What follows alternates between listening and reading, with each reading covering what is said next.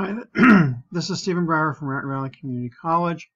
I think my videos have become disjoint in the sense that I don't necessarily have some cohesion to it.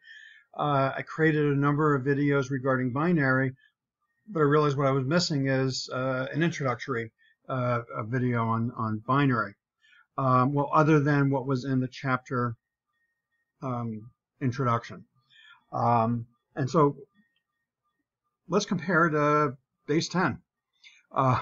So if we think of when we're dealing like with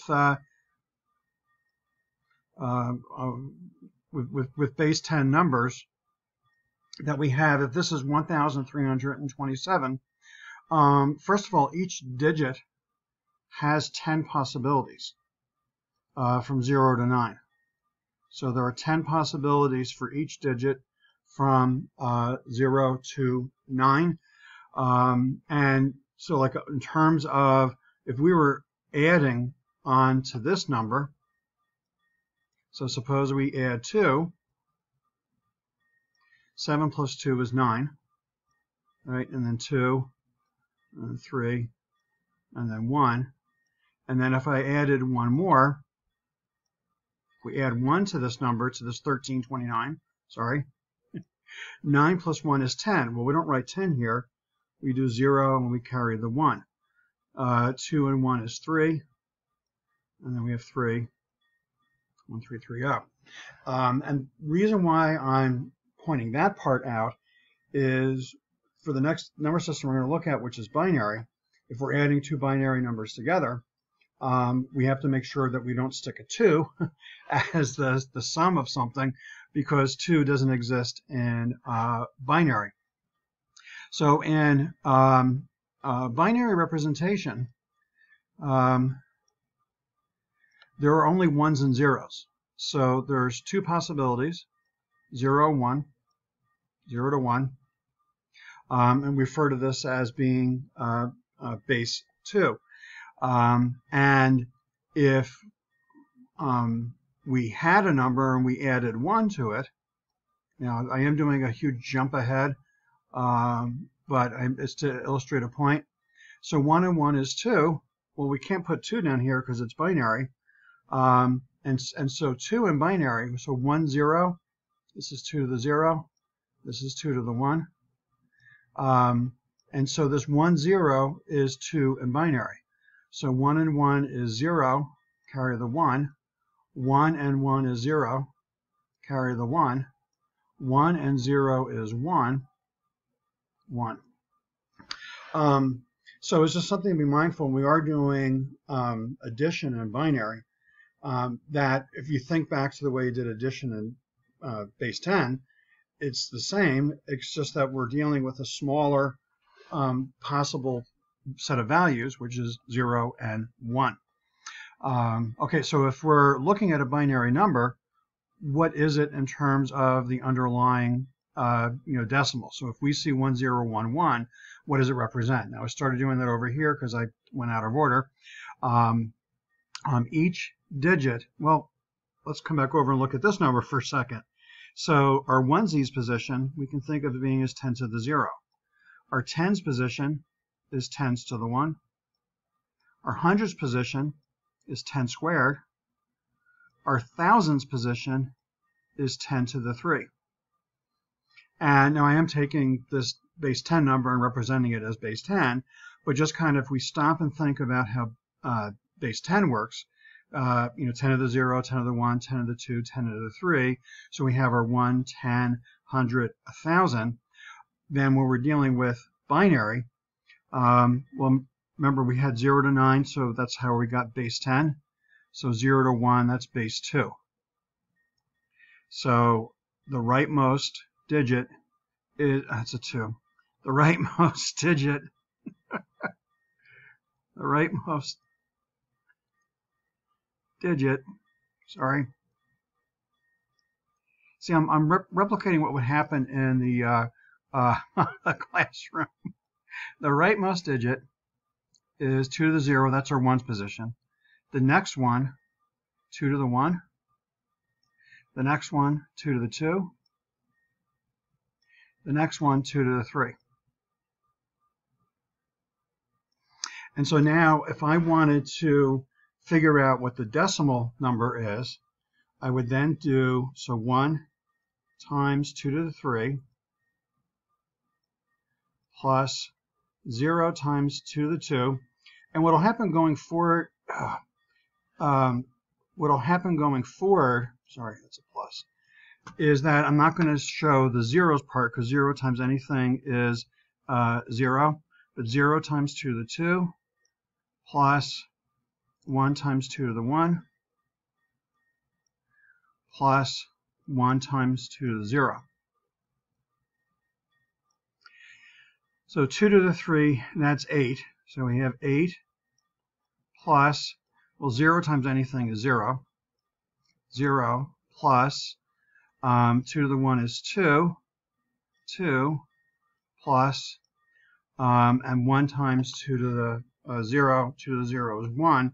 So that's 1. So 8, 9, 10, 11. So this is the, I'm putting a little 1, 0 here, but this binary number is the same as our 11. Now remember I jumped ahead and I took this and I added 1 and I got to that. So if we're doing base 10, 11 plus 1 is 12. Let's take a look at this number to see what it is. So this 1, 1, 0, 0, if I look at, so 2 to the 0, 2 to the 1, 2 to the 2, 2 to the 3. Now I'm not going to show the 0 parts, but what this will be is 1 times 2 to the 3 plus 1 times 2 to the 2. So that's 8 plus 4 is 12. And so that's the decimal equivalent of this binary number right here. Okay, so now let's talk about ranges. Whoops, I'm having a little hiccup. Wait, sorry, I want to start this over again. I had a little hiccup in the video. I apologize. So talking about ranges.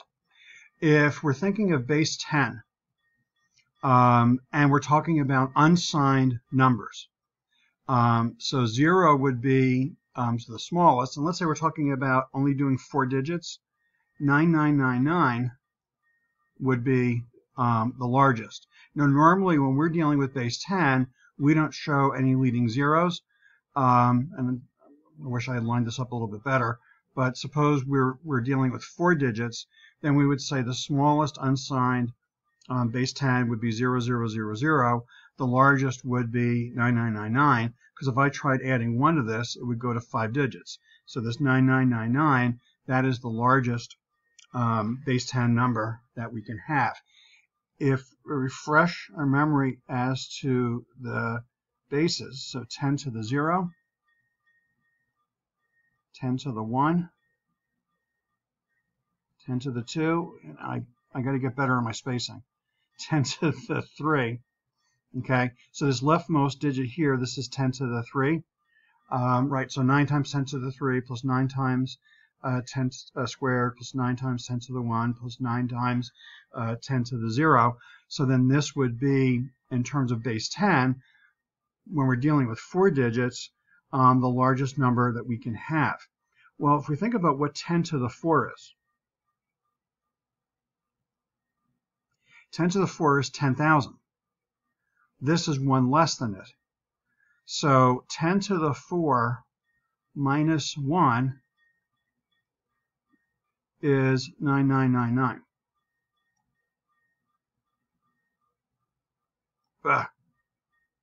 Okay, 10 to the 4, because that would be the next digit over. So 10,000 minus 1 is 9999. Okay, why are we doing that? So talking about binary, if we're dealing with 4 bits in binary, then the smallest unsigned number in 4 bits would be 0000. The largest one would be 1111. And so thinking of what that number is, so 2 to the 0, 2 to the 1, 2 to the 2, that's a 2, 2 to the 3. So 8 plus 4, sorry, I had a little interruption again. 8 plus 4 is 12, plus 2 is 14, plus 1 is 15. So when we're dealing with our unsigned numbers, the smallest value is 0, the largest value is 15. And if comparing to what we did over here, the next bit over, that's 2 to the 4. So 2 to the 4, which is 16, minus 1 equals our 15. So when we're dealing with unsigned numbers, based on the number of bits that we have, it would be, in a sense, what you could also say is 2 to the number of bits minus 1. Or you think of, for the number of bits you have, what is the next place? It's that minus 1. So that would be then the unsigned range for numbers that we have. So then if we are dealing with 8 bits,